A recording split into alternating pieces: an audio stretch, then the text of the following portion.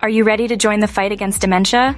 Over 20,000 volunteers have already stepped up to be part of a groundbreaking study aimed at accelerating the development of much-needed dementia drugs.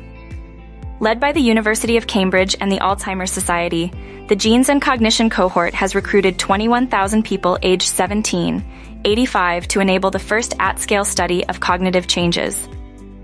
This will allow the team to recruit participants for studies of cognitive decline and new treatments for this. Using this research, scientists have identified two mechanisms that appear to affect cognition as we age and could serve as potential targets to slow down cognitive decline and delay the onset of dementia. For further information about how you can join the bioresource and contribute to studies like this one and many others, please visit www.bioresource.nehr.ac.uk. Together, we can make a difference in the fight against dementia. Join us today.